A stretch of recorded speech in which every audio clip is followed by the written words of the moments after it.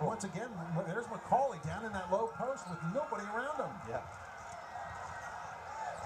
Mannheim so aggressive with those traps up high.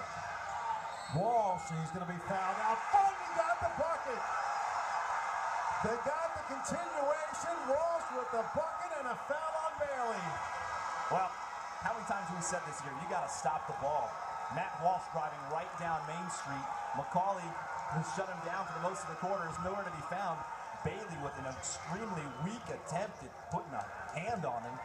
And Matt Walsh, so strong in the paint, steps right in there and buries it. Barron's lead. And a chance to make it a 2-point lead, and he does.